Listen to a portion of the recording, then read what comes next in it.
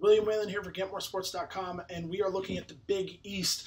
Obviously, as storied of a conference as there is, last year was an interesting year because you had Villanova so dominant and at least on paper, so good, earning one of the top seeds in the NCAA tournament. But then they flame out in March, and it kind of jaded the way we looked at this entire conference, quite honestly.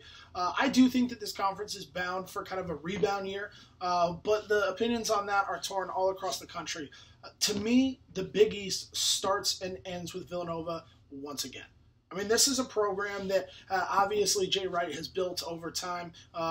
Great tradition as well. But they're filling a lot of different shoes, kind of losing guys, Tyler Ennis transferring. But to me, they're still the most efficient offense and defense in this conference. And you have one of the elite coaches in the country in Jay Wright. Adding a guy like five-star Jalen Brunson to the lineup, and he might be the fourth option. I think that speaks to the depth that Nova has.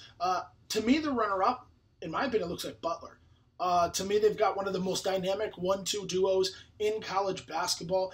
Bringing in a transfer from North Carolina State as well to add depth on the perimeter on the wing. But really, Kellen Dunham is a preseason player of the year contender, surely. Roosevelt Jones is one of the most versatile bruising forces in college basketball. So I like what I see out of Butler, and I've got their coach taking home Coach of the Year honors. Third place, and a lot of people's second place pick are the Georgetown Hoyas. Led by Coach John Thompson III. They've got my preseason Big East Player of the Year in Devontae Smith-Rivera, led by a host of freshmen and sophomores. This is a really young team.